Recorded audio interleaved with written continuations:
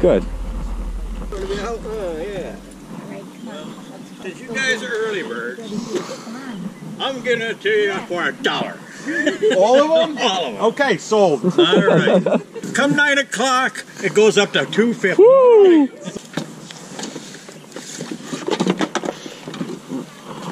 There we go. Thank you.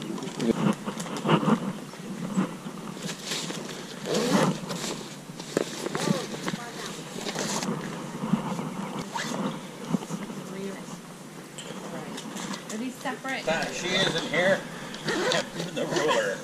Brackets? $2.50. $2.50 for the bag and everything? Sweet. How much for the donuts? One is free. It's in here. Yeah, it is in here. What is that? It's like a heart rate monitor. Oh, okay. It like tracks your pulse for you. A Fitbit, huh? Shirley, what did this go for? Electronics. $3.50, $4.50, $5.50, $6, $8. Right? Okay. Some of the things I need to get rid of, but you know, from England. Oh, this guy's here. Who did ask for the cake pan? How about $2 in change? I got $2. You said 2, right? Yes. Thank you very much. Have a great one.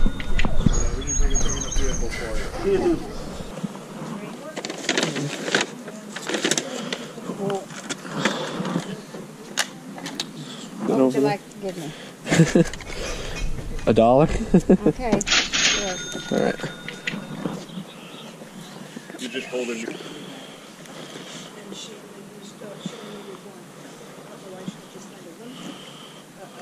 What are you asking for your hats over here? $1 each. $1 each. So as I was checking out these hats, the SD card ran out of storage, so I missed the ending of this clip. But I ended up picking out a few hats and spent a total of $4 at this stop. How much are all your hats over here? $1 piece. $1 piece. All right.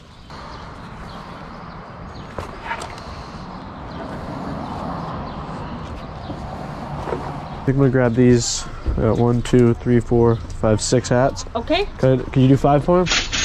Yeah. Thank you.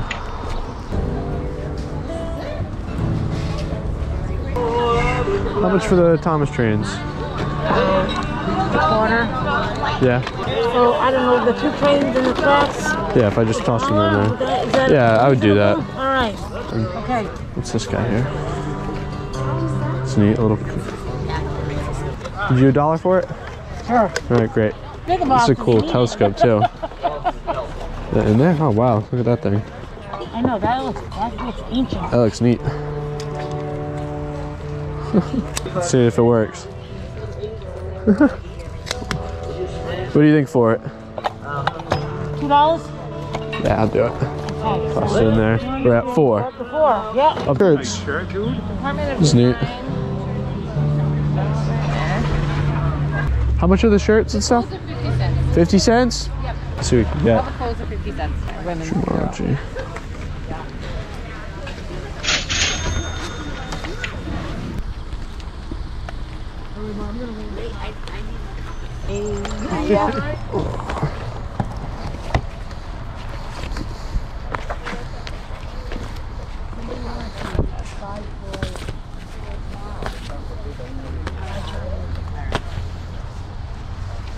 What are you asking for the vinyl? $1 each.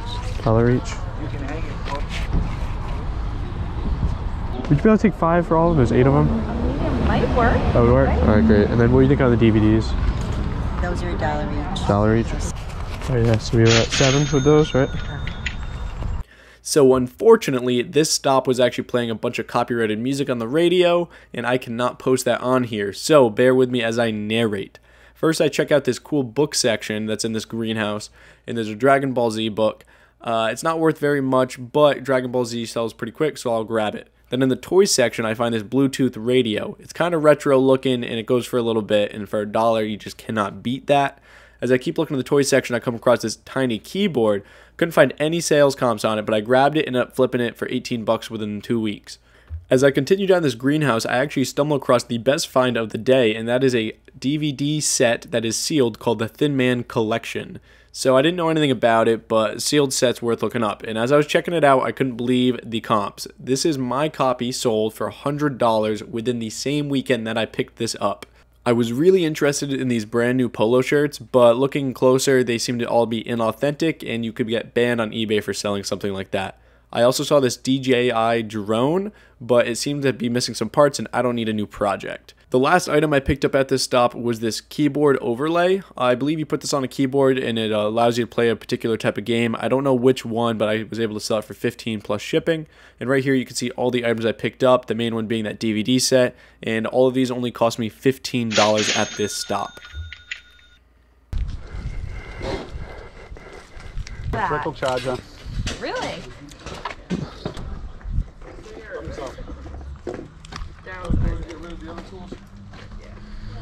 That like folding wall, what were you looking for it? $5. If I do $5, can I come back for it? Because we're not going to fit it. Yeah, totally. Alright, we'll give you $5 now. All right.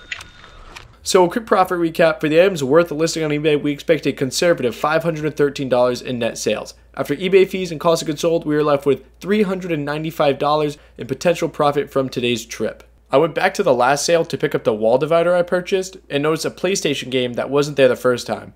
I asked if they had any more video games, and the lady ended up bringing out a sealed copy of Call of Duty Black Ops 2, along with this PlayStation 2 and this PlayStation 3.